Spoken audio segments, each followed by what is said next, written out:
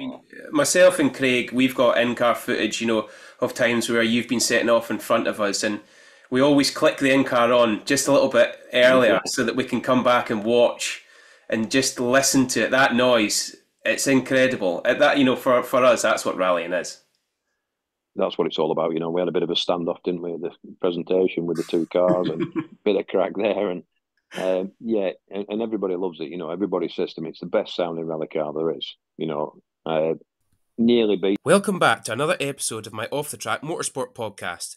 I'm excited to introduce our new sponsor, ASESSIPPI Ski Resort in Manitoba, Canada. If you're looking for an unforgettable winter adventure, ASESSIPPI is the place for you. They offer free accommodation, full visa assistance, and a variety of roles from bar and restaurant work to ski instruction and lift operation. At ASESSIPPI, you'll be part of a fun, welcoming community where you'll make lifelong friends and lasting memories. With Scottish general managers, one of whom you might see wearing a kilt in the snow, you'll feel right at home. For more information, please email sales@asessippi.com. A big thanks to them for supporting this podcast. Now, let's dive into today's episode. Daniel Harper, congratulations on second place this year in the rally. Thank you. How was it? I think it was probably one of the hardest rallies I've done on the island, with the conditions and everything else that was going on, and the build up to it, which was nothing for me really. Yeah, it was a very, very difficult event, I thought, to judge, and the conditions were horrendous on Friday night. Yeah, we only did really 3 stages. But I think, yeah, it was an interesting event. A lot of interesting with the route change and the format. I think the format was quite difficult, which is the endurance of the event. So yeah, no, we had a good time. We enjoyed it. That was the main thing. That's what I wanted to go and do, was go and enjoy it. Good, yeah. It certainly was a different event. Obviously, you've got years and years of experience over me, obviously, with your old age. um, Yeah. but yeah, for me, it certainly was quite a difference in rally. It was, with these new bogey times, it was really enjoyable, taking out a lot of the chicanes and stuff. I mean, with the top speed of your car, how were you enjoying it? The I don't mind chicanes. I think sometimes that they just give you a little bit of a check in the stage and stop you getting giddy like you. But I think with age comes a little bit of caution. And but no, they to go down Greben, especially where they take the big chicane out over the crest there into the straight, I think it's tremendous. And you always think I'll take that flat, but you never do. And yeah, yeah, it does give you a bit of a buzz. Trying to say something without being crude, really. Um, but yeah, no, I think the excitement's there, and trying to get down to that bogey time, the Inch Kenneth stage, doing that. I've tossed that around in my head since and thought, yeah, it was a good blast, but it'd be better if we could do it as one stage all the way through. Yeah, That definitely. that would be a brilliant stage. I understand why they can't do it at the moment, um, but no, I think lifting the lifting the average speed up, the speeds. There's two sides to the speed, isn't there? There's a hell of a buzz, but then you get a hell of a problem like what Craig and Kerry had, if you're Mm. not careful. And it's balancing that side of it. Yeah, I think I think this year was very, very exciting on one hand, very trying on another hand, and but ultimately we go rallying to go fast, and that's what we did. We went fast, and yeah, yeah, challenging for the organisers, very. Definitely very challenging. Hats off to them for getting, what they did, making work with what they had Oh, really. Terrible conditions, like some huge accidents. There's, lots of carnage, very difficult for them. very, very difficult. I can't thank the organisers, the marshals, everybody that helped on the event, the service crews, the whole lot. Absolutely brilliant. Hats off to you all. Um, and it's I think it's a testament to rallying and the people that go to put these events on the somewhere like that. That is very, very bad. Could be very bad in the weather conditions. Can be beautiful, obviously, as well. But I Hmm. think just absolutely the following of the rally, and that's what's taken me to Mull all my life. Um, and yeah, it was good. The I think the only thing I found this year was, apart from with yourself and one or two of the other competitors, the atmosphere wasn't there, and I couldn't work out why. I didn't.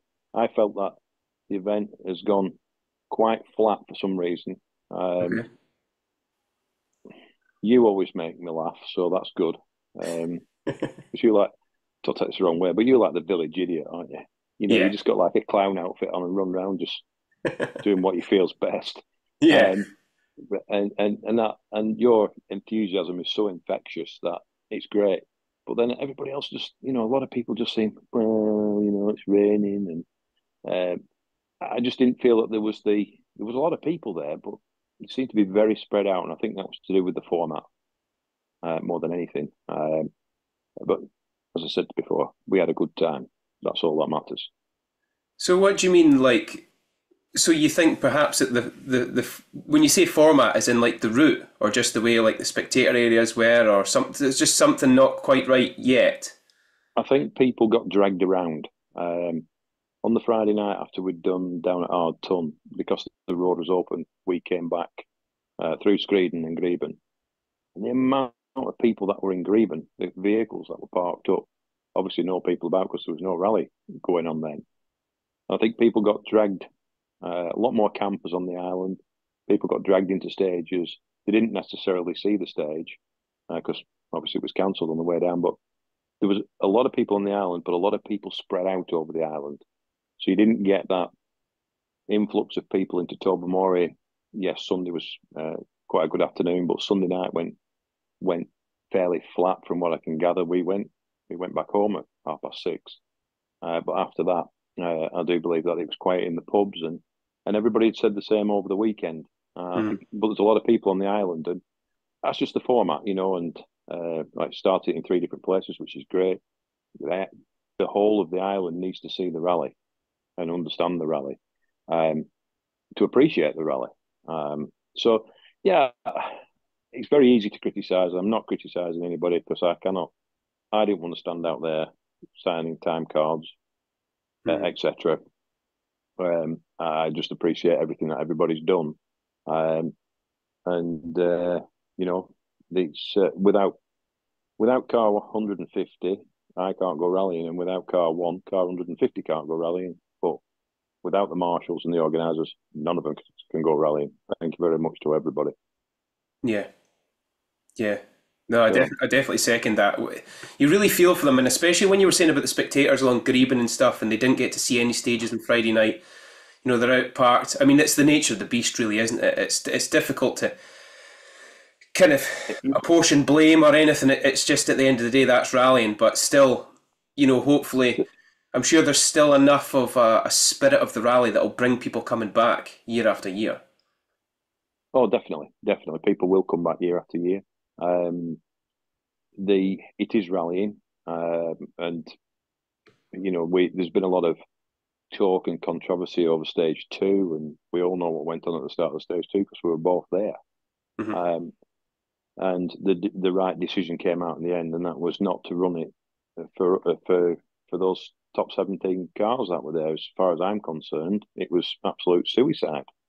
Um, I don't know how you feel, but as soon as my helmet goes on, whatever the conditions are going, I'm going as fast as I can in those conditions. And Ulver Ferry, when there's 2 inch of water on the road and you're on slicks, there's going to be an accident, isn't there? Yeah. It's going to be. I'm a big believer in drive to the conditions, but we couldn't even drive down there at road speed, could we?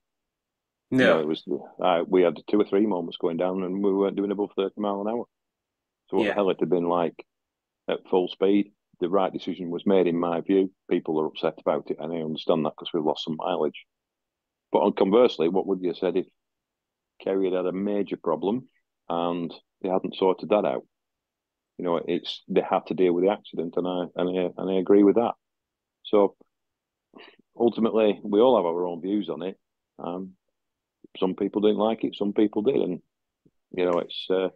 I think it was the best decision in my view. It's never going to be an easy decision to make, is it? No, When the buck no, comes back to like Richard and Rally HQ or something, and these phone calls are coming in, a lot of mixed communication and confusion and stuff, and firefighting issues. I think there was a lot more to that than quite meets the eye. I think there was certainly a lot of confusion and a lot of difficulties in the decisions that were made for that. the how do you make a decision in the HQ when you're not stood there in those conditions? It's very, very difficult. And Richard took a little bit of time, but fair dues. He listened to the experience that was on the ground. We have a top international crow driver stood there. We've got a top clerk of the course stood there. That's with Neil Shanks, Dan Barrett, and then everybody else that's around has done a lot of rallying, and everybody's gone, this is stupidity. You can't do this. Somebody's going to get hurt. And he listened to that experience, which is all credit to him. In the end, he wanted to run it. He didn't know what the conditions were.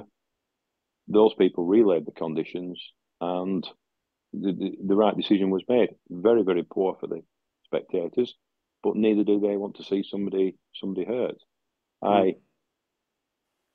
On a personal note, I was very happy not to see it run. I was there the year Susan Cameron died, and that's all I could see sat at the start of that stage, to be quite honest with you. And I thought, we don't want another accident down here. That would finish the rally. Yeah. Make the right decision, chaps. Let's move on. Plus, also, it saved a little bit of fuel, didn't it? A few quid when you look at it that way. But no, the right decision was made, I think. And on that subject, I don't think there's anything else to discuss. With people, when we could sit here and discuss it, and it won't change it. He made the right decision. End up. Yeah. So yeah, I agree with what you're saying, and the right decision was made.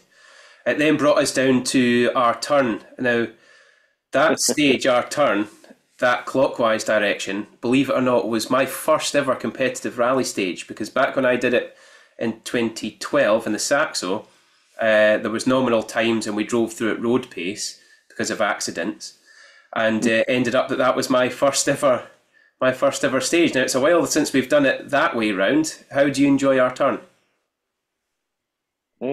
It's the only time I've done it where I haven't gone off. Where have you gone off? Oh, everywhere. So everywhere in our turn, it's like a Achilles heel for me. So you start the stage, you go down the side of the sea, and then it goes square right, basically, and then it drops down through the dip and goes left and right over the crest. Yeah. I've been off coming back the other way there. Going the way we went, you go on down past the telephone box, and then it comes. It's a squarish left, and then it goes fast again, and down to a gate that goes square left. Is that where Callum Duffy went backwards into the Mark II? Well, we nearly gathered with Callum in there. I think Callum needed some new underpants after we went past. The 2002 through the flying finish, which was up the straight, going that way, we carried on, went up the banking, and ended up nearly in that rock face because I couldn't stop the damn car. I was that Which way were you going, Daniel? The way that we went this year. So okay. As we came up towards the flying finish, we went square out at the end of the straight, didn't we? And the flying finish was over the crest. But as you come up that straight, there's a bit of a dip, and then it goes square right. I was that excited because I'd seen Dougie Hall off, and that meant we were winning the event, that I couldn't stop the bloody car. And we ended up against that rock face that there is there with the front of the car. Luckily, didn't smash the lights. And I've been off where the house is. You go around the house, going the other way. Yes. So as you can tell, I don't really like it. But it's a necessary thing to do. And the Mini's a little bit big in there. She feels very big. Yeah. Some very quite narrow bits. But touch which we didn't go off this year, so that was a start, wasn't it? So it must be Chris, because obviously I took Martin this year. It must be Chris. That's the problem. But no, Ardton again's a necessary place to go. It's a long way to go, but I understand why we do it. Could just do with a bit more mileage down there, which I do know they're working on. They love it down there. It's great. I think it's a necessary part of the event. Yeah, definitely. Yeah, it's a much bigger picture, the event, rather than just driving fast in the car. For the economic value for the whole island, I think it's extremely important that Ardton's there. Massive. Well, it was once described to me as Mull rally as the figure of eight rally. So you take our ton out of it, and it's the figure of eight rally, isn't it? You think about where the roads go. You're basically doing a figure of eight. Yeah. And that's how it was described to me. Put our ton in there, it's a different game. It's a different rally. No, nobody really likes going down there because it's so far for so few miles. But when they did the Benesson stage up on the top, that was quite fun. That I quite enjoyed that stage. So was it Fountainhead? Did they call that? Was it? Something like that. Yeah, I can't remember what they called it. But yeah, that was quite a fun little stage. That was back in the days when Scunner was running it, wasn't it? Yes, it was. Yes.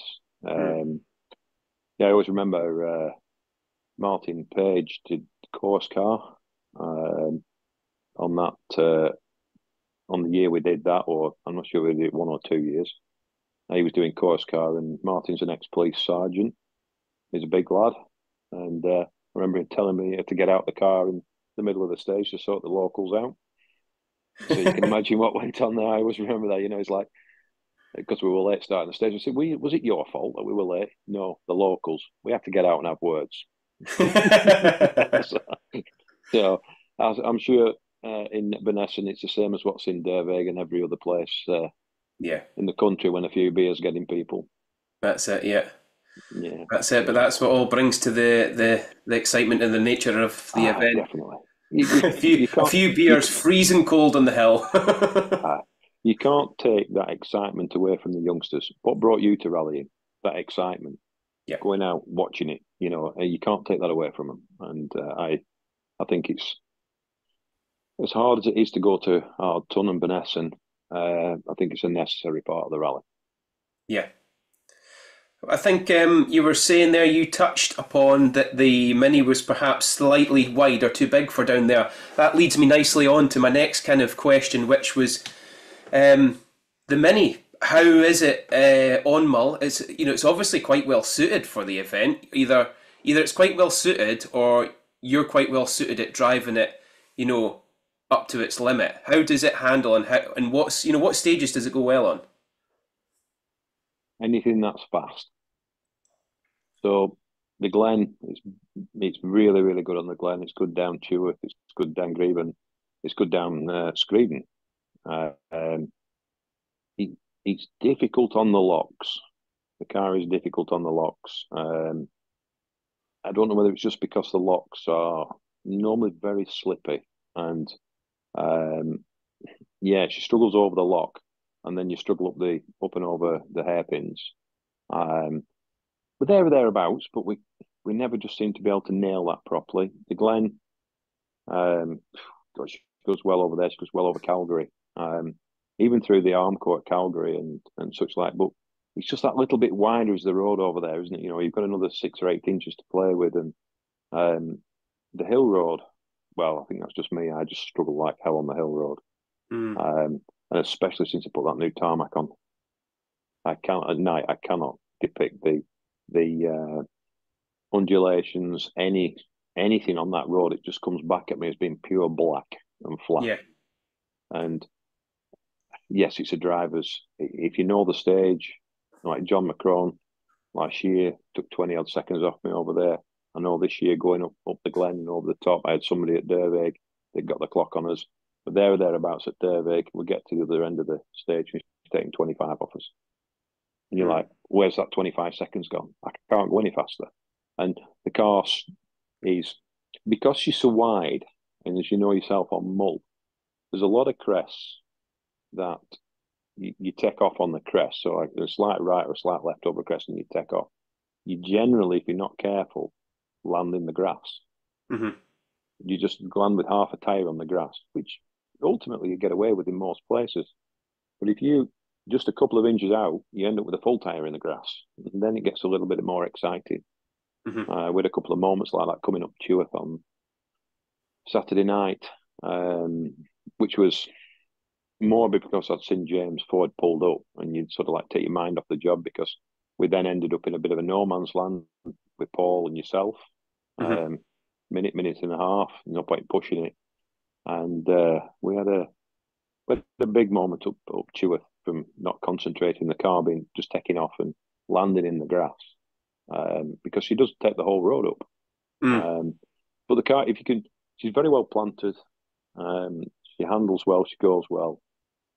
Just when you're trying to change direction quickly, it's just that little bit heavy, Okay. and quite aggressive on the anti-lag, as everybody knows, which is a problem that ProDrive never did the development on properly, and it was developed for the like Sodo and Meek, who quite like that, but as a customer car, a little bit aggressive, Mm. for my liking. And we've got two stages on the anti-lag. We've got a stage one and a stage two. And stage one is really when it's wet, Mm. and unless it doesn't really like stage one, it sends the turbo temperatures very, very high. Okay. So we'll live with that. But no, the car's phenomenal. It's car's far better than me. Yeah. Um, it takes me for a ride round sometimes, It and sounds incredible. I mean, oh, myself and Craig, we've got in-car footage, of times where you've been setting off in front of us, and we always click the in-car on just a little bit earlier yeah, so that we can come back and watch and just listen to it. That noise, it's incredible. For us, that's what rallying is. that's what it's all about. We had a bit of a standoff, didn't we, at the presentation with the two cars, and a bit of crack there, and yeah, and everybody loves it. Everybody says to me it's the best sounding rally car there is. Uh, Nearly beaten by a Mark II coming towards you, but that is. I have some footage of it up the Glen from a few years ago, when we started. I don't know where we must have started further down. About where the new cattle grid is, Oh, and yes. Yeah, yeah. you could hear it set off. And then you set up and you come up all the way up to where we started this time. And you hardly ever lift. There's just one or two corners where you lift a bit. You can hear it coming for miles.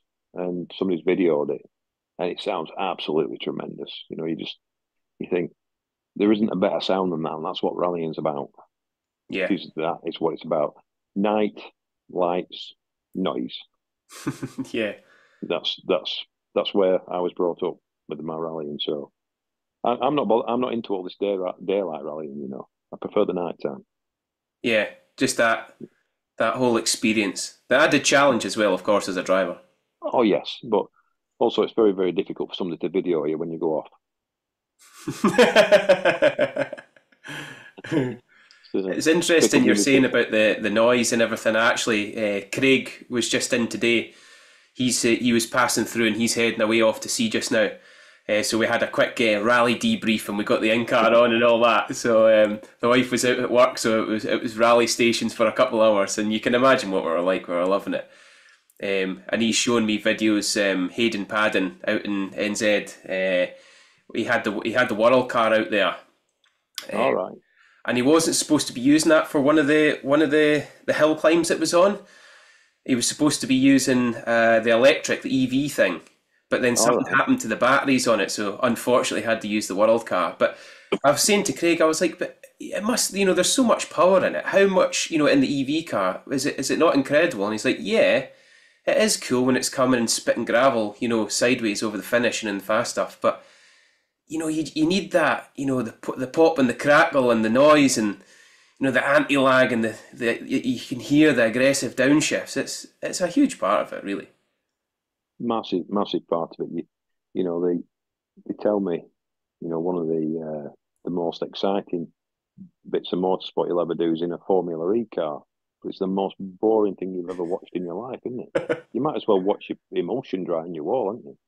It's about it's, but they say it's the most exciting because the acceleration from those cars on those street circuits is phenomenal. But to watch, you might as well, that's what we're counting beans. You know, it's it's just like, it's not motorsport to me than that. The noise Yeah. is the big thing. The noise, the lights. I always remember as a kid, going out when my dad was road rallying and sitting in the back of the car whilst my mum was like go for service, and we'd go and watch a selective or two, and you could see the lights coming for miles, and always the same on Mull. You could always see the lights coming for miles, and then you'd be like having a bit of a bet with my brothers. What? Which car's this then? Is this an Escort? Is it a Mini? Is it an Allegro? Is it a Sunbeam? What is it? And when they came past, it was like who could guess the noise? Who could guess the lights? And that's what rallying. That's where my rallying career started. Where my interest in rallying came from. Yeah. And it is, but you're right. It's the noise. It's the noise, the smell, everything. It's yeah. It's nothing like it. There's nothing like the smell of Castrol R out of a classic car. I used to run my classic Mini, the car I did the British Championship in '95 on. We used to use Castrol R in that, and everybody thought it was great. Everybody used to go to the service area and go, "What have you put in that car? What do you mean? It smells phenomenal. It's Castrol R, like the old motorbikes and Yeah. that sort of thing. It's brilliant. That's what it's about. Well, the That's what noise it's is about. certainly something that the Mini does right. But yeah, there is a bit of age in the car now, and we had spoke at the parade together a wee bit, and you said the old girl's needing a bit of love, maybe a wee bit of a birthday. What's she needing, and how's she holding up? She needs a patch. She needs a patch slapping on her arse for HRT. I'll tell you. Uh, but she's come up to mileage now on everything. So it's really a full rebuild on the car now. Engine, gearbox, rear diff, drive shafts. So it's full strip. Put it back together. And who does that? Do you do that? We do all that. Yeah, yeah. Yeah, we do it all in house. Um, over the years, well, I bought it in 2017. So over the years, I've got to know where to get everything. Do quite a lot of work. I've done quite a bit with Derek McGeehan of the years whilst I've had it. Derek's had three minutes at one time.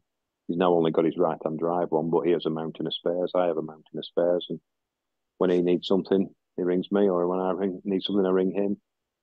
The beauty about the car is because the engine was a BMW touring car engine, and use it in the world touring cars when they run them at 1600. The bits are available if you know where to go to buy the parts for the engine, Right. the rebuild stuff. Not cheap, but they're available. Like a new turbo for the car's like 6,000 quid. Jesus. Uh, so set of valves, what 16 valves, what do they work out at? I don't know, 3 grand. Hmm. And everything. So if you sent the engine back to ProDrive, I know 4 or 5 years ago, if you went back to ProDrive, the bill would have been 55,000 to have the engine. Jesus Christ. Yep. So hence we do it ourselves. Bloody Um, hell. So you'll yeah, have all the kit, all the machinery there for doing all this work then. yeah. We Derek had the blocks sorted. What we did, uh, he he had the blocks remachined. He had them bored out and put a nickel seal liner in by a company down south somewhere. And then we used he had the pistons made and the rings, the con rods. Obviously, we take them out, crack test them, new bolts, crankshaft, exactly the same. Make sure everything's all right. All the shell bearings, everything's available. The oil pump bits are available, but everything isn't like it would be in your road going minutes at 10 or 20 quid. Everything's 100, 200, 300 pounds each. By the time you've got everything, it starts adding up, but it's not 55 grand. Yeah. It's I think last engine rebuild I did, which ended up with John Rintoul did the car. Um, I think it was in the low 20s for the engine. Still a So lot we of money. it was still a lot of money. Yeah, still. Um, Still a lot of classic mini bits to sell, I'll tell you that much. Yeah. Well, there's certainly lots of pressures to get to the start line. And this year, the rumours were that you weren't actually doing it. Your name was on the entry list, and that was said that, there was just something maybe that, is it something you might get a bit off your entry because you do something with the trophies or something? I'm not sure. And that was just like we'll put his name down, fingers crossed he'll eventually change his mind. Was there times where, obviously we spoke briefly, but, was it a stage where you weren't coming up and then a last minute things came together? After the disappointment last year and one or two other things that have gone on, I'd made a decision early on this year that I wasn't going to do it. The car was coming up to mileage. I had a couple of events I wanted to do. I wanted to go back and do the Muller again on Epping because I'd done that last year and I won it and I really enjoyed it. I wanted to go and do that again. I wanted to go back out to France to rally Charlemagne. Been twice. I hadn't finished it. First time, I took a back wheel off it. Second time, the centre console in the car went down, so I couldn't run the car. Really enjoyed the event. Absolutely brilliant event. They invite us out there. So we end up with a deal to go. So I want to go and do that again. A lot going on with work and personal things, and just a lot going on. I just said, I haven't got time to go to Mull. Mm-hmm. And I just going to not go this year. And Chris, my co-driver, decided last year that they were going on holiday, come what may, because they got fed up of coming up and going for the weather. The weather was just like crucifying them. So they decided they were going on holiday, and said, right, okay. And then I got a phone call the day of Silent Show, actually, off Gordon Milne. I got a text for a start off with a picture of a sign that said leading entries for this year's rally. And I got this message saying your name's not on it. And I went, nope, and left it at that. So Gordon rang me and said, why are you not coming? I said, well, the reasons I've just explained, really. And he said, well, we want you to come. Who's going to do the trophies? I said, I can deal with the trophies. Don't worry about that. It's not a problem. Because obviously we do the trophies. We have a bit of a deal going on with the organisers. And I'll tell you now, the organisers have a lot better deal out of it than I do. But it's my way of putting a little bit back in. Yeah. So I said, I'll deal with the trophies. I said, but I'm not coming. He said, well, can we put the entry in? Because I'm sure you'll come. I said, no, you do. I said, Gordon, if you'd like to do that, I said, I'll tell you what I'll do. When I go to after I've been to the Muller, I'll make my final decision but I'm not coming. So we got onto the trophies, and I said, well, a good friend of mine is doing the rally. He's entered. I said, if he can have the same deal that I have, I said, he will do the trophies for you. He's only down the road. He's got exactly the same equipment as me. We can deal with it, and I'll sort it. All right, okay. So we did a deal there. So I was never going. Went to the Muller. Had a problem on the Muller with the fuel pump, so we retired on that. Okay, still not going. Right, I'm going to Charlemagne. Go to Charlemagne, but in between going to Charlemagne and the Muller, my mate who was doing it decided he wasn't going to do it. So then I got back the job of doing the trophies again because he wasn't going to do them because he wasn't going. So I decided that okay, I said I'll do the trophies for you, not a problem. And we'll go on from there. But I'm going to Charlemagne. Well, we'll leave your name on the entry list, not a problem. Okay. I'm not coming. All right, okay. So I go to Charlemagne.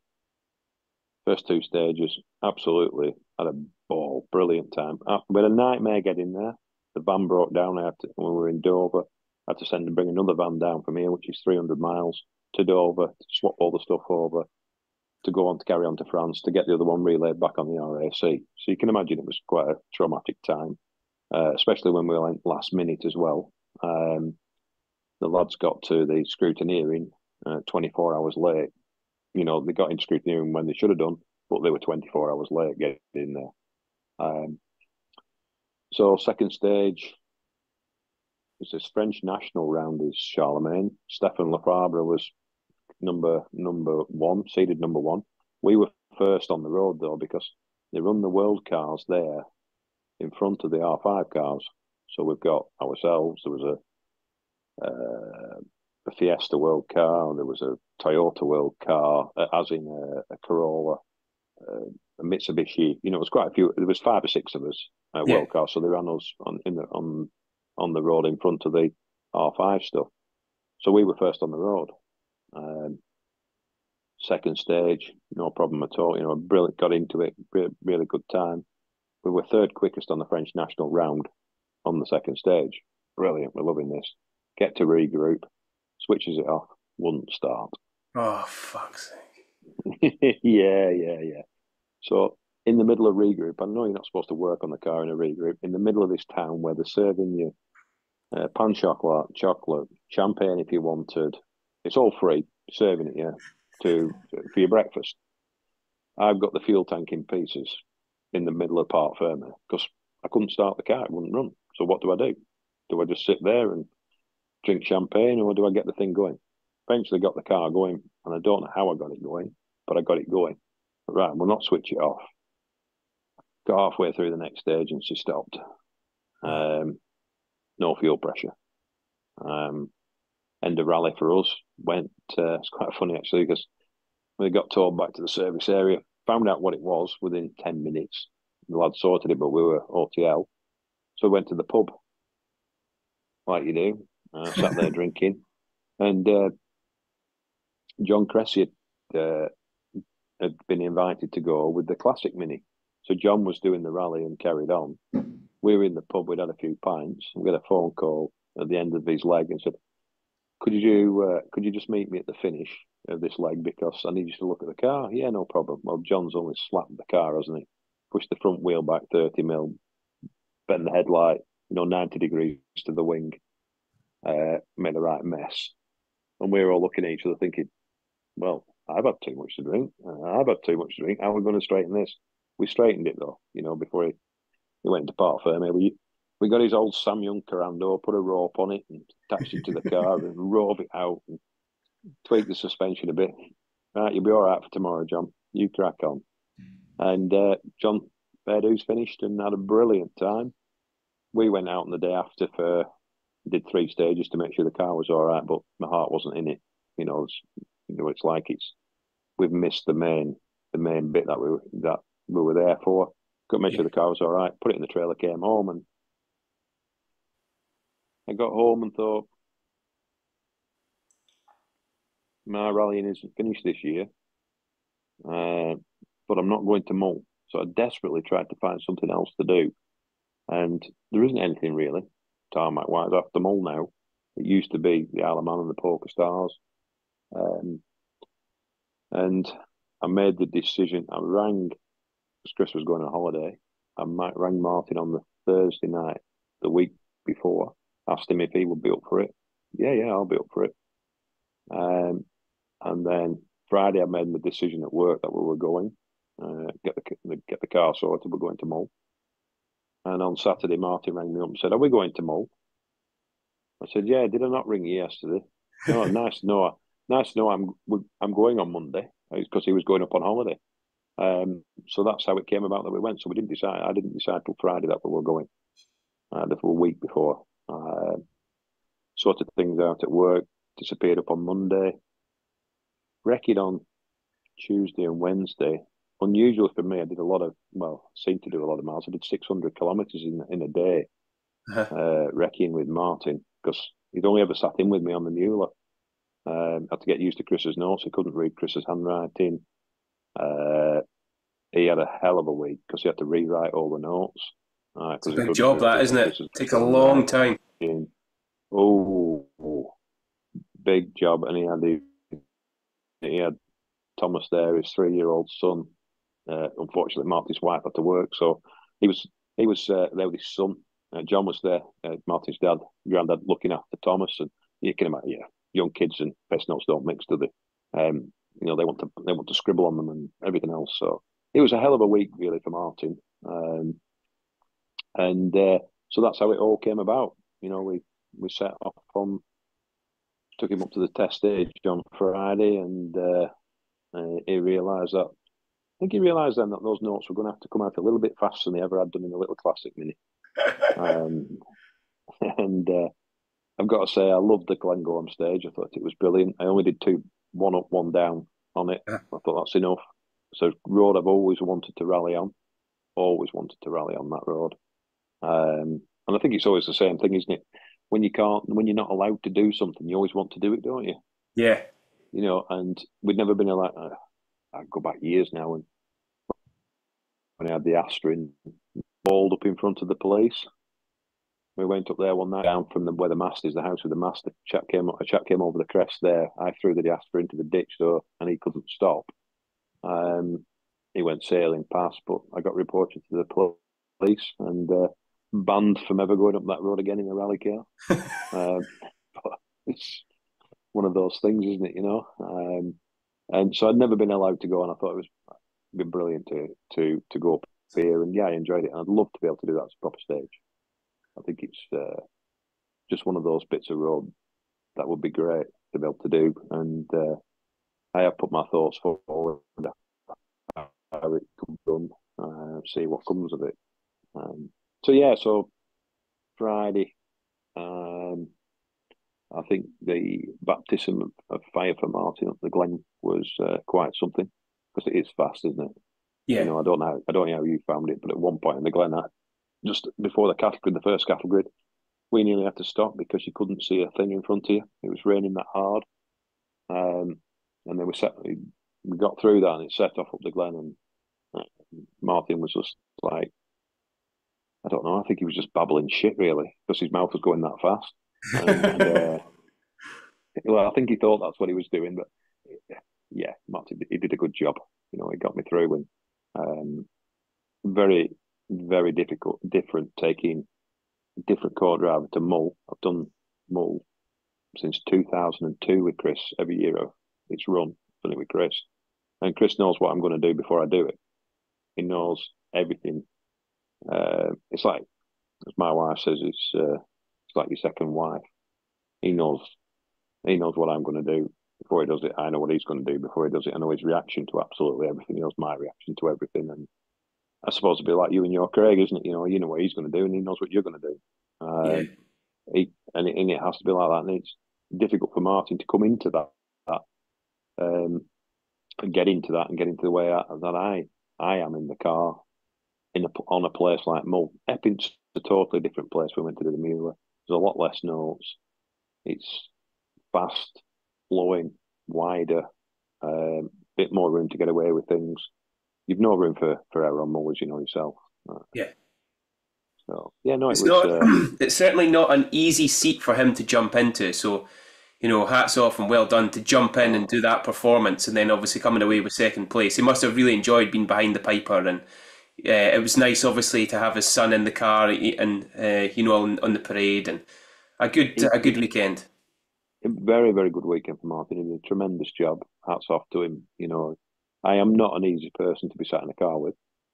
I'm very demanding.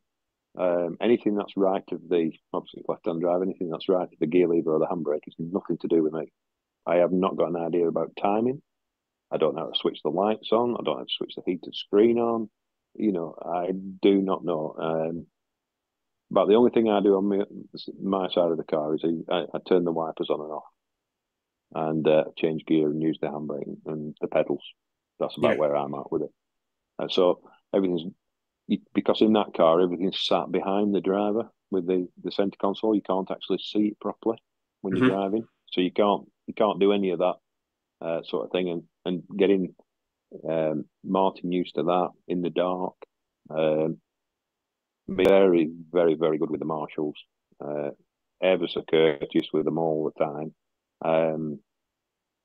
He shouted at me once because when we went into regroup the first time, we only got 15 minutes for the service, didn't we? And I just said to Martin down the headset, I went, "You're absolutely effing joking. We've only got 15 minutes." And the marshal went, "It's not my fault." And then Martin went, "No, it's not his fault. Shut up." And I'm like, "Oh, okay. Well, sorry." But, it's, yeah, he did a tremendous job. And he was, I think the big thing for me, Fergus, was seeing him there with his son, his dad. John was there at the side of the car walking at the parade in case Thomas wanted to get out. And them being all so proud of what they'd done and what Martin had done. He has been in a car like that, but not on Mull. And and he loved it because he's never really got involved with you. He's seen your podcasts, etc. He's never really got involved with you. He's not getting involved with like people like David Bogie, John and Paul and this. And he got involved with everybody. And he's like, it's a different world up here, isn't it? I said, totally different world. I said, but where you run with your dad in the Classic Mini, I said, you've got the same rapport as we have up here. And the camaraderie that was there, everybody's looking out for everybody else on the event. And that's how it is. And he loved it. He thought it was great. He's been on the phone, God knows how many times since. Yeah, it was good. Really, really, really good to be able to give him that opportunity and him take the opportunity.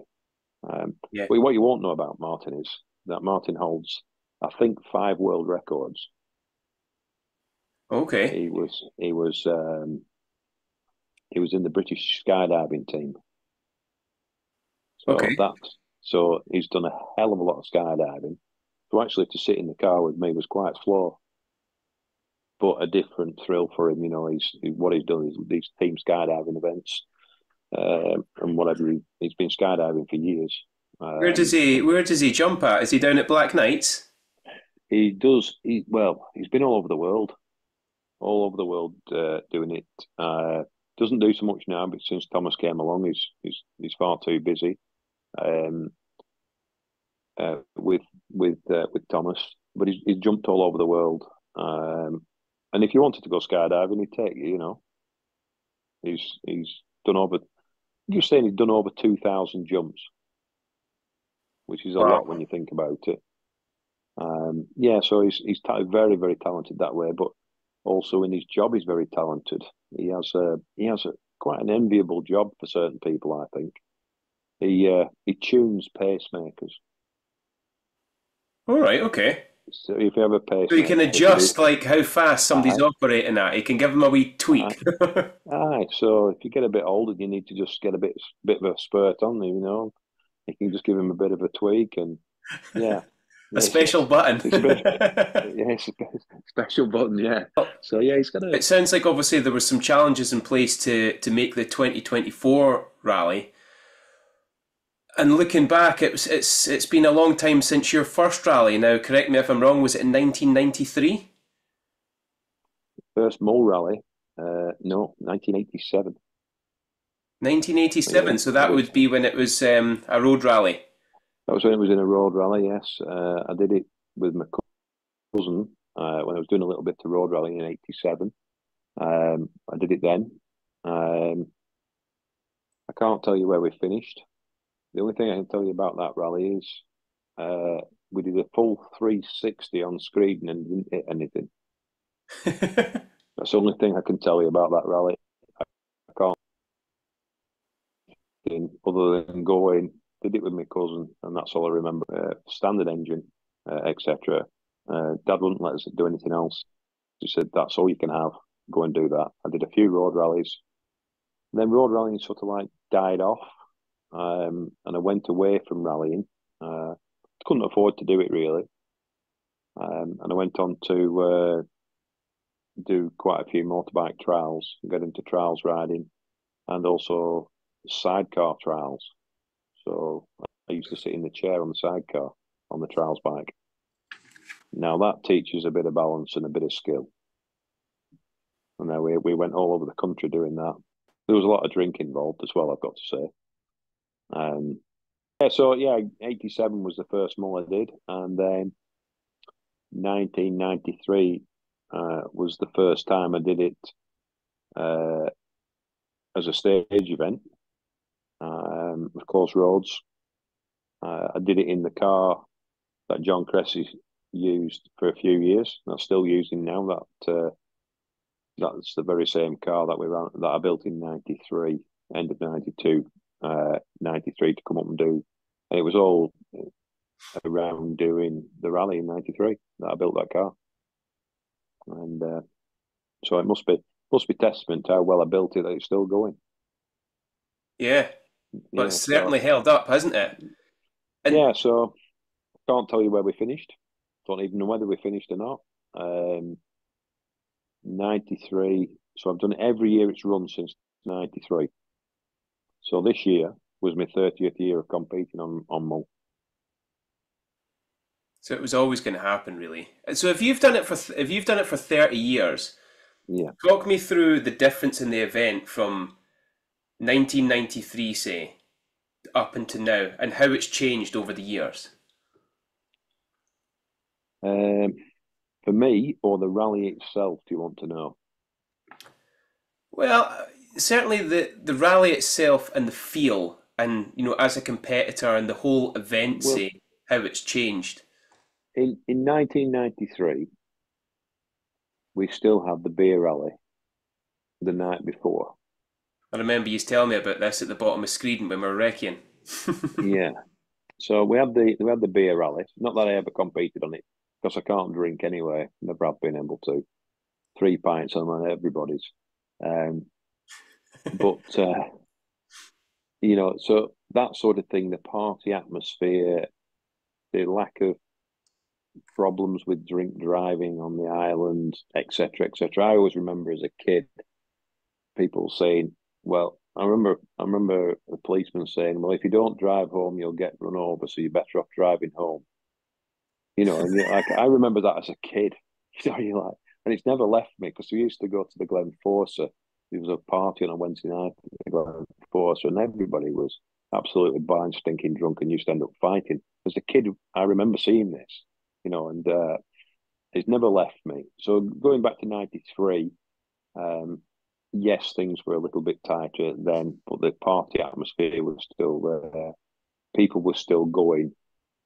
Yes, the guys in the top 10, 20 places were quite serious, but everybody else was there on a party. They were on holiday. The whole family went. Grandma, granddad, everybody went, and they'd always been going for years. So that atmosphere was massive, massive party atmosphere. Um, so as the years go through from '93, I wanted to just go and compete. Yes, I wanted to do as well as I could. '94 came, again the same, and I started to get a little bit quicker, so things became a little bit more serious. 1995, I did the British Championship in a Group A mini and won the class on the British Championship. So the first three events were gravel, which were the Welsh, the Scottish, and the Pirelli, and I won the class on all three of them. Went to the Isle of Man and absolutely destroyed the car. Not the Isle of Man, Ireland, destroyed the car on the Ulster. Rebuilt it then for the Isle of Man, and we finished second on the Isle of Man in the class after quite a few things. So at the end of '95, after doing the British Championship, we went to do Mull. And things for me had become a little bit more serious, and I'd won the British Championship, the class on the British Championship. Went to do Mull. How well can I go on Mull? Now it's becoming. You go back to this to 1976 when Cyril Bolton was second on Mull behind Willie Crawford in an Escort. I think Cyril was in a Mini.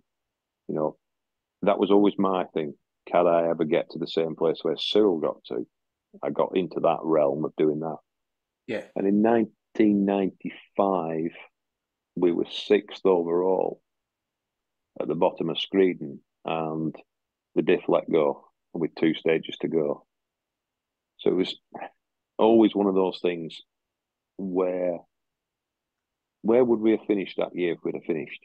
Would we got a higher? The sixth overall was tremendous in '95. 96 was quite a slack year on rallying for me. My wife had some serious health problems. Ended up with some big operations, so I didn't really do any rallying and went back to Mull. '96. Couldn't tell you what we did. I don't really remember the year much. '97. We had another go. We went through quite a few problems of I broke a crank, I think, in '97 on the car. Coming over the locks, and we were doing very, very well. So that was always a thing. But then I went to do the Rally GB in the classic in the Group A car, and we won the class on the Rally GB, which was brilliant for '97. And then '98, Astra. I bought Stuart Eggleston's British Championship winning Astra from his right-hand drive one. Uh-huh. And I'm trying to think what year I did it with Dan Barrett. I'm not sure. It was '98 or '99 in an Astra. And we I went will off at tell over. you now because I was actually looking at that earlier on. I've got Yeah, EWRC open here. So you did it the Phillips Tour of Mull with Dan Barrett in 2001 in the Astra. yeah, right, You yeah. came 25th. Aye, that's because we've been off at Ulver Ferry. I'll tell you now, Dan Barrett's shit at pushing.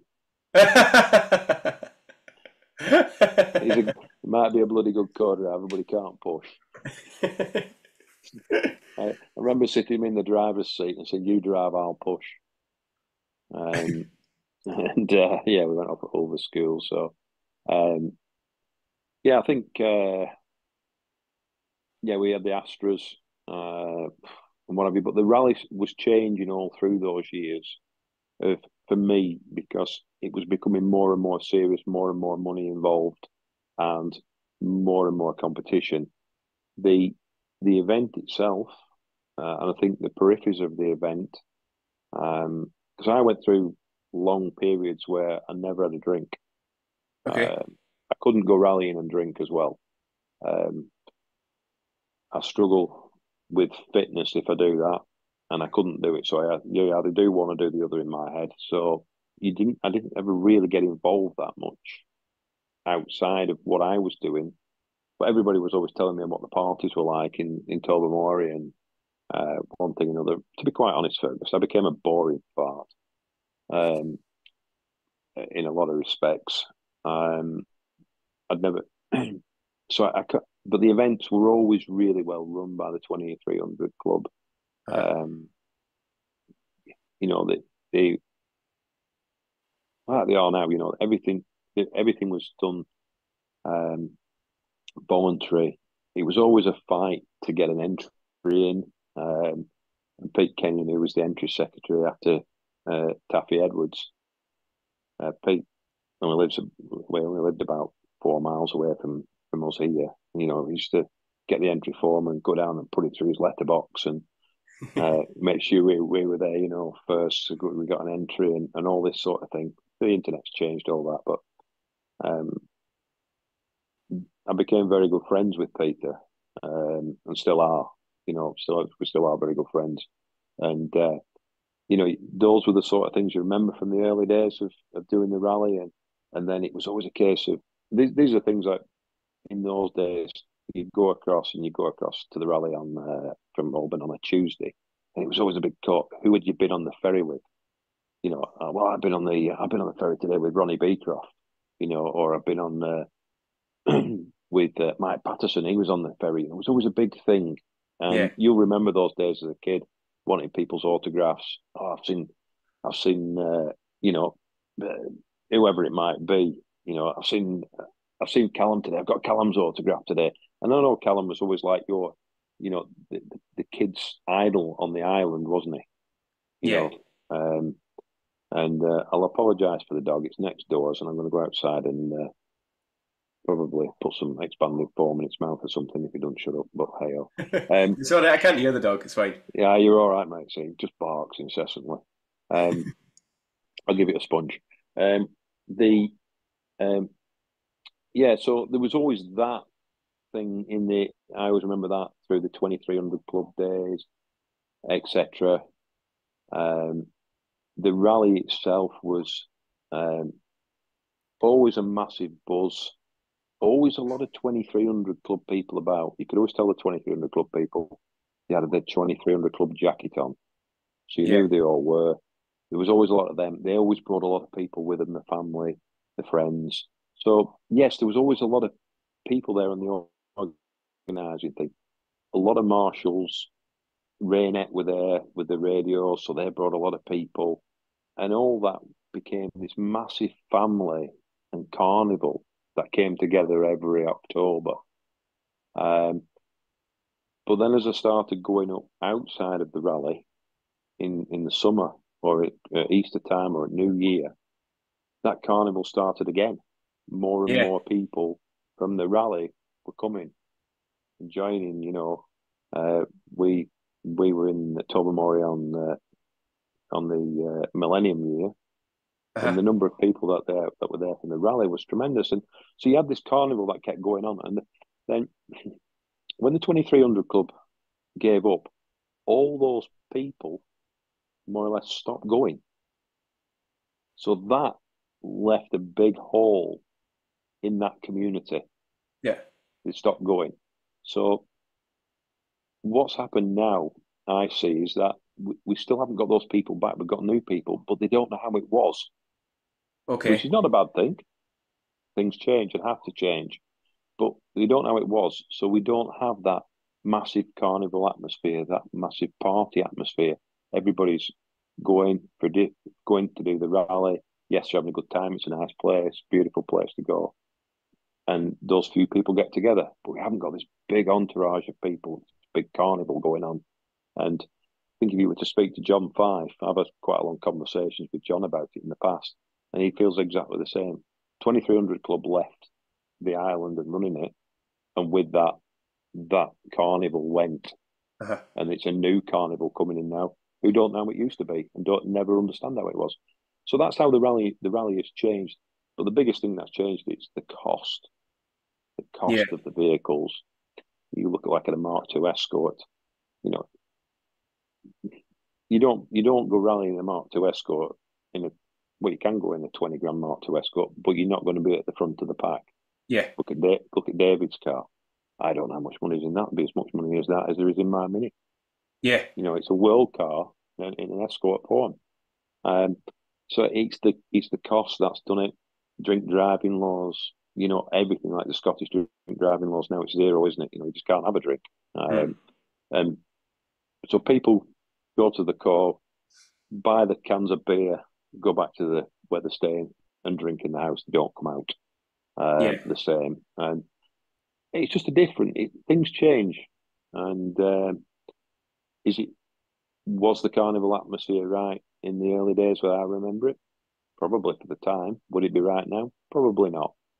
And I Yeah. think that's just how it is. And um, Mull, fortunately for me, has a massive tourist industry, so they don't rely on the rally like they used to do. Okay. That's something I didn't think about too much. He's going back in my day when I was your age. What are you now? About 17. 31. Oh, you're 31. My God, you're that old. So we go back to when I was like in my 20s. I remember seeing a survey about the rally and how much money it brought to the island and how much it extended the season by. And at the time, they reckoned it extended the season by 6 weeks. That's a Now, huge amount. massive. You work on the boats. You know what the job is. Yeah. Uh, the season is 52 weeks a year long now, isn't it? There's people coming and going all the time. Yeah. Yes, it might not be as busy in November as it is in May, but there's still people coming and going. There's money coming on the islands, money. People are coming. And when I go back to my 20s, going back 30 years, that didn't happen. It's so it was right for the time. It's not right for the time now because things change, and that's how the rally's changed. The roads are still the same. Yeah.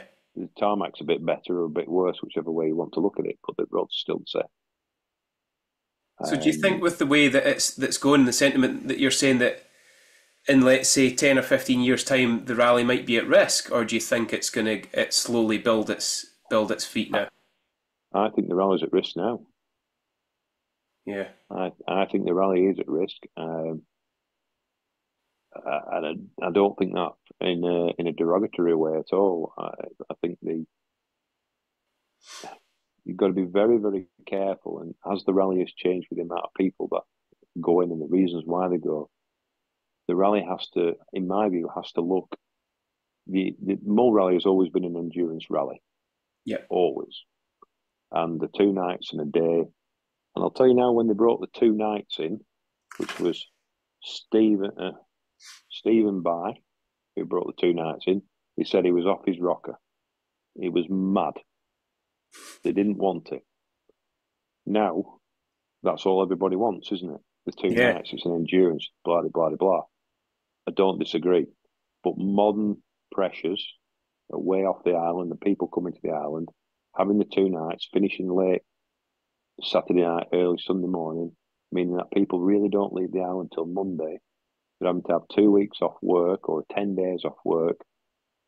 People are going, I don't really want to do that. I want to go to a rally, do my day's recce, do the rally, have a couple of beers, go home. They want to do it in 3 or 4 days. Yeah. Mull is 10 days. I was chatting to a good friend of mine, Hugh Hunter, who's been around the rally scene for a long time. Yeah. Hasn't been to Mull for a couple of years, and I asked him why. He said, I need 10 days off work. I need to be away from home 10 days to do it properly. And I can get on the plane. I can go to Ireland with my car and get on the plane on Friday night. I can do my recce Saturday. I do the rally Sunday. I fly home Sunday night. I have half a day off work. And he said, yes, it's not 150 miles, but it's still 120 miles. And he said, that's what the pressures, modern pressures. And yes, the appeal is for Mull, or it's this endurance thing. And I'm not being derogatory to anybody at all here, Fergus. But a lot of people go to Mull and they only do Mull rally, which is great. Nothing wrong with that at all. I think that's brilliant that people still go and they still do it because that's the only rally what they want to do because it's an endurance rally. But that isn't the future to the rally because those people will stop. Yeah. They won't carry on going. You know, the people that, like I'm 55, the people that are older than me, you know, that are going year on year just because it's Mull rally and that's where we go on holiday and I'm going to do that rally. I don't mock anybody for wanting to go rallying, but that isn't the future to Mull rally. Mull rally needs the James Fords of the world coming and doing it, you know, and bringing his entourage of people, those types of things to come. I think one of the best things that they ever did for the rally was bring the British Championship. Yeah. I don't think it's a future for the rally, but I think it's a good thing that they did that. It showed that the rally, the British Championship can come. They can put some. The island will bite if you don't respect it. The lads can put up some good times.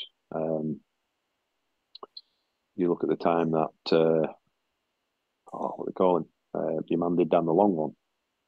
You know, where he took Matt Edwards down the long one. Phenomenal time. Incredible drive. I've said many times before, what he did was incredible. Absolutely unbelievable, you know. But and it showed that people can come and do that. You know, I still beat him, like, but it doesn't matter, does that? That's by the by, isn't it? You know, he crashed on the first corner because he didn't respect the island. Yeah. He didn't, and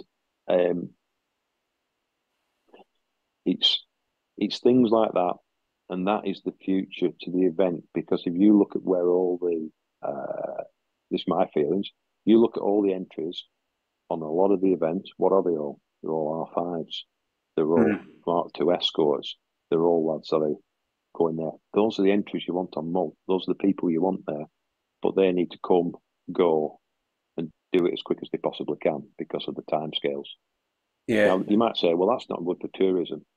I don't think that really matters that much these days. There's that much tourism on Mull. You must be sick to the sight of tourists. the campers and everything that comes on the island. And that's the lifeblood of the island, isn't it? That's my feelings. And a lot of people probably listen to this and go, "You're talking shite." Well, just really think about it, and I probably am talking shite, but that's my feelings. Bearing in mind, I've been going to Mull all my life, and Yeah. I mean all my life. I went as a baby. I carry on going to Mull. I've had a property up there for the last 20 years, so I know what's going on with the tourism side of it, Yeah. and that's what we need. That's what if this rally's going to carry on, we've got to look at the people that are going and why they go and who do we attract to get there. Yeah. Not being funny here, but since 1995, I've been in and around the top 10. Since 95, Fergus. Yeah. 30 years next year, I've been inside the top 10. I'm like, absolutely refreshing for somebody like yourself to come and get involved, and do the rally, win the rally, be inside, setting top 3, 4, 5 times, fastest times, being thereabouts. That's what I want to see there. James Ford coming, doing the same, second time there, is nearly on for winning the event. That's what we need, and that's what I want to see. Yeah. As much as I like being inside the top, being where I'm at and running where I'm at, I do realise I'm getting older, Hmm. and it's not going to carry on forever. But I want to see youngsters coming through like so. And you could say on this conversation, well, it's all about money, and youngsters don't have money. If you could fill it, the whole entry with young lads, young girls in Nissan Micras, that's the future to the rallying. They're the Yeah. future to rallying. And you're 31 now. You're not the future to rallying. You're past it. You've had your day, mate. And you really got to look and Mm. say, and I think as an island, you've got to look at it and say, what do we actually want here? Do we want this rally here? Do we want this carnival here for 10 days? Or do we just want people to come, do the rally and go? We'll take the money off them whilst we're here for a couple of days and let's get the bird watchers in. Let's get the fishing people in, the otter people, whatever it might be. What do we want here? Mm. And It is interesting looking at it from like our point of view because obviously the answer for me is like I love the rally and we all love the rally, so we want that massive festival. But yeah, it is interesting. What does Mull want, and what's good for the island, really? what is good for the island? And yeah, I love to see the kids enjoying it, wanting the autographs, being involved. There was every kid, and you're probably the same with your car. Every kid wants to get in it, don't they? They want to have a look in it. They want to sit in it, and that's brilliant. I think that's great. Because that is great for the island, great for the kids, and give them something totally different to look forward to. Um, so let's be honest now. Once the rally's gone, they've got 4 months of rain and deep, dark nights, haven't they? Yeah. Dark days. So they need something to pull them through on that. So you need to look at it on every scale, on every point of view, and the the future, as I said before, the future of the rally is not me. It's not the man who's 65 pottering around in his Mark II Escort enjoying himself all the by. He's not the future. It's getting people like yourself, James Fords, the youngsters that are coming through from the juniors, all coming and having a go. Yeah. Uh, that's what it's about. Let's get those people there. And I think the only way to get those people there properly is for them to come, do it, and go. The carnival atmosphere on the rally is only Friday and Saturday. Mm. But people are there from the weekend before till the middle of the following week or Monday, Tuesday when they can get off the island. It's a long time. Yeah. And the island, I see it, only sees it. Yes, we've got the build up with the schools and all that, but they only really see it Saturday, Friday afternoon, Saturday, and into Sunday. That's all it Mm. needs, 3 days. Yeah. A lot of people think, they think I'm off my head, but it's. So I think there's a lot to be learned from how the Isle of Man run theirs. yeah. So like looking at the event as a whole, and how it's transformed Yeah. over the years. What, let's say, two things would you say we're doing well, and then maybe two things that we could perhaps improve on? What two things are you doing well? Yeah. As an event or as an island? As an event, because I think that we are borrowing it off the island. The island doesn't have to do too much. I think No. we as an event, what are we doing to keep the event going and, to put on a good event for the thing as a whole? Difficult one is that, but the yeah, what are you doing? That's good. Well, actually putting the event on and managing to put the event on with the conditions, the logistical nightmare is brilliant. I'm in awe of it. It's how the hell do you set off with that? Guess Richard's got a hell of a job with Clark of the course. Well, that team around the back of him, and they're putting it on the event. It's great. They're still putting 145 miles on, or trying to put 145 miles on, not getting it all the time. But um, that's a brilliant thing. The I think that just two things. I can't really give you two things. I'll just say to you that the actually putting the event on is so big. Is a good thing. Is Mm-hmm. brilliant. I think there's a lot of lessons to be learned. I could pick holes in everything if you really wanted me to, but I could be very controversial. But I don't. I think one of the things that I miss, and I'm not taking this away from anybody Mm-hmm. that does it now, the social media side where you get interviewed. I miss Colin Clark and David Agreed. Evans. I miss them tremendously because I had so much fun with those two guys. You two lads that did it this year, no issues at all. But I ended up talking to them about corned beef sandwiches and Mars bars. Yeah. you know, because they're not experienced enough really to be at an event like Mull to ask the questions that need asking, like you're asking me. You live it, they breathe it. I know these people have to learn, and with experience, they'll get better.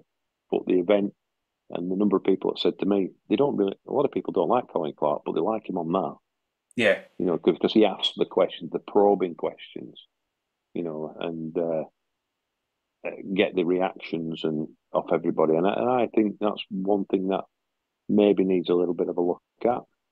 Yep. I think the radios this year, perhaps not the radio timekeeping, was horrendous.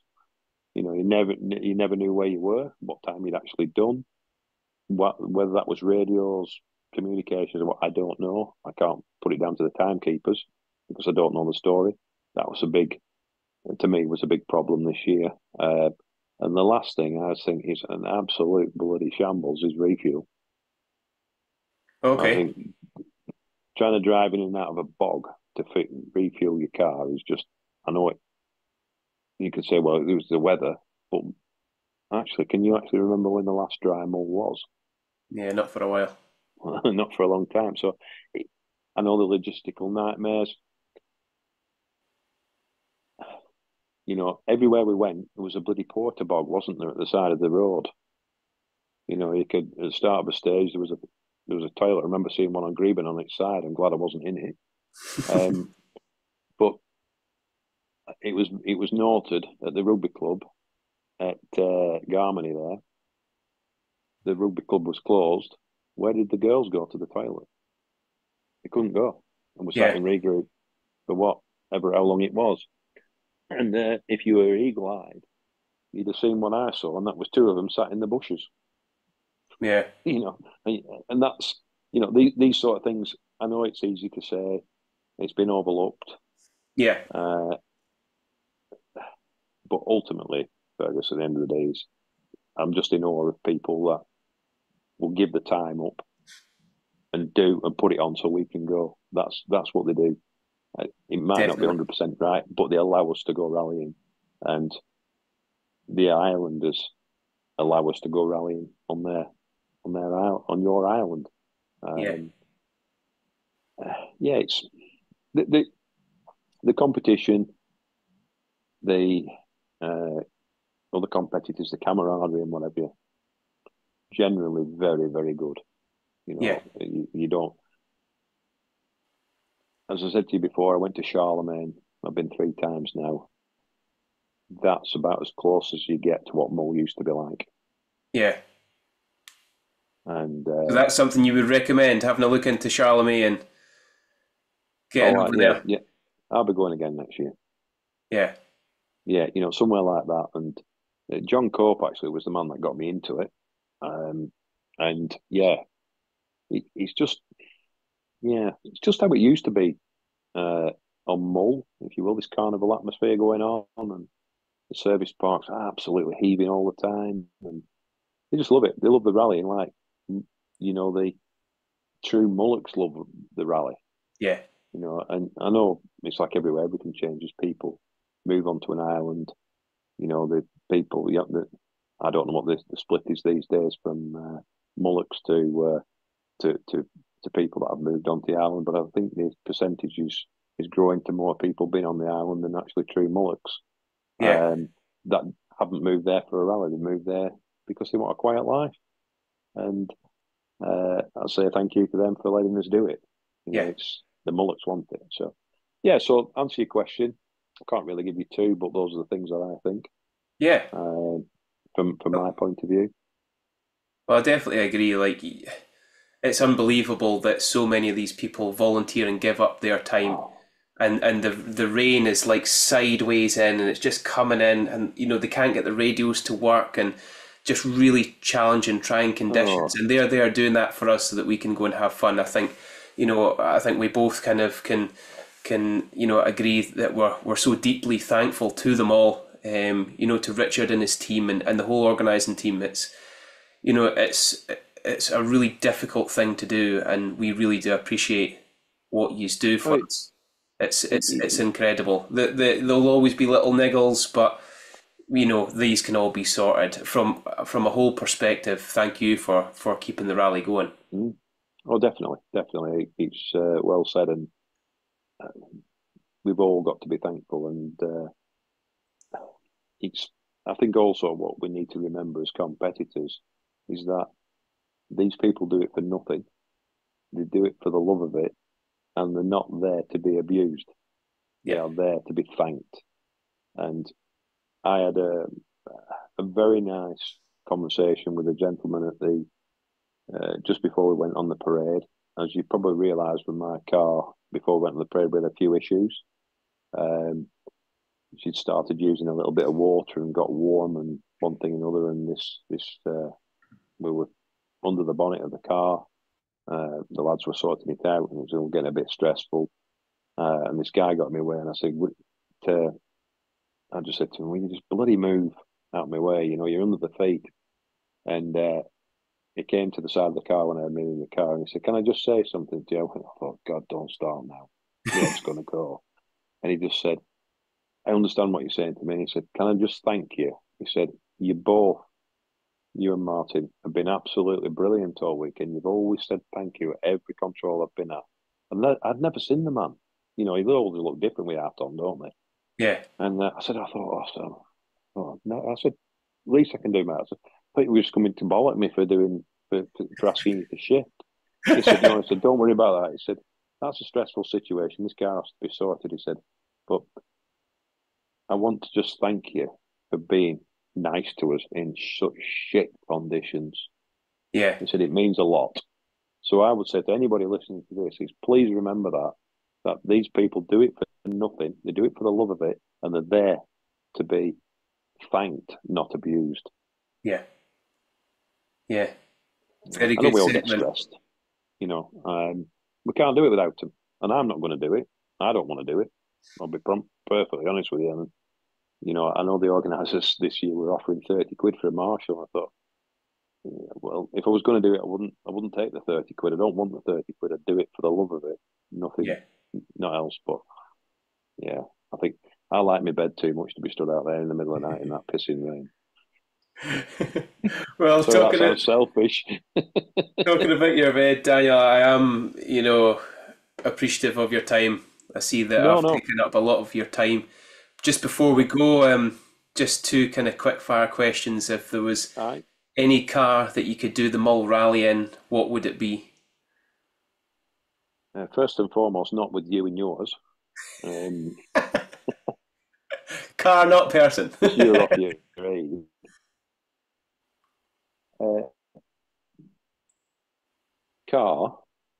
If I could do the rally or any rally in any car, what would it be? Lancia Yes, Stratus. You fantastic. know, you know, Historic, beautiful, Group B, yeah, incredible car. I was very lucky years ago to drive one at Alton Park on a charity day, and it belongs to Paul Tattersall, the man with the big hat that used to do the commentary Yes, on Mull. It was Paul's car, and he let me drive it. He never let me drive it again, but he let me drive it once. Um, Brilliant. I loved it. I loved everything, the sound, the whole lot. That's what, yeah. yeah, And it sounds a really strange thing to say, but yes, I'd love to do it something like that. fantastic. And then final one, what is your favourite stage on the Mull Rally? Don't particularly have a favourite one because I think every stage has something that I like. Yeah, Probably the one I look forward to doing the most is the original long one, Loch Dewar, Calgary Bay. yeah, You know, that's the one. The one I least like doing is the Hill Road. yeah. That's right. I should have asked your least favourite as well. That's the least like. But yeah, the least favourite is the Hill Road. So I'm going to ask you a question now. Okay. Which is your favourite? Oh, the Glen Road, The 100%. Glen. Oh, I Really? loved it. I must admit that this year there was more pressure to perform on it, so I was a bit more nervous. But yeah, the in car footage that I put up, the Yeah, Glen back to Tobermory, I've had some good times in yeah, that stage in the past, and I love it. It's a it's so that first bit's really enjoyable, so fast, and then you're just driving home after that. But going the other way, I'm not as good, or I don't know it as well. But I must admit, in the last couple of the stages, that what did we call it? Was it the long one we called it? Stage 16 this year, where we ended up coming through the Glen, going all the way, and we got to keep going. Over yes. that fast like motorway bit towards the end. My brakes were shot, so I wasn't really committing, but still, it was a hell of an exciting, really good. Well, you've never been fortunate enough to do the whole of the Glen down No, to the last never. cattle grid. Yeah, well, 2002, we did the Hill Road and down to the end of the Glen. Now, that as a stage, going back in the years, is I know it's got the Hill Road in there, but that down the Glen there was down that last piece of it's absolutely tremendous. It's just flat out the whole way. And I did that in the Mitsubishi that was geared for about 135, and you're just on the limiter. Where you go, where the stage finished this year, down through the cattle grid, Yeah, through the cattle grid, and then away down the Glen down there. You're just absolutely flat out the whole way down there. And there's a wee bridge, isn't there, as you go down there that goes like slightly right over a crest through the little bridge down there. yeah, yeah. I don't ever. I swear we went through that bridge sideways that year, up with two wheels up one side. We were that fast, and I'll never forget that 2002 when we first won it. We were fighting with Neil. We'd had a big hold up at the start of the Hill Road, and we got to the end of the stage, and I'd taken 17 out of Neil over the Hill Road and down there, and it was the best. I would say to you, it's the best feeling I've ever had in my rallying career. Was to beat Neil McKinnon down there Yeah, and take the victory off him. And I loved it. A few years ago when we won the British Championship boys were there, we won it, but it was never like that feeling. It's never like the first time you win it. You'll never feel the same again. yeah. Even though I gave you the victory last year, You did. Thanks for that. well, the car did. She liked you. Although No, but I put it down to you were trying too hard in the locks, and that's what caused your wheel bearing issue. But well, it had been manifesting itself since the middle of the afternoon. So, um, but no, it's no fair dues to finish first. You must finish, and that's uh, the thing. I always go back to fair dues to you last year. There was nobody more pleased than me that you'd won it, even though I was pretty pissed. But with you, with myself really. But no, and because as I said to you before, it needs people, it needs youngsters, it needs people to come through and show that there isn't this monopoly on winning the rally yeah, between myself, John, and Paul. You know, yeah. we need to have people, and yes, I just want to know how you raise your money. With great difficulty, Yeah, but yeah, an aura of optimism, always optimistic, and yeah, exactly, exactly. You want to do it. You are to me the epitome of what rallying is about. I want to do it. I want to do the best I can. I need to find a way to do it. I'm going to find a way, and I'm going to find a legal way of doing it and make it right.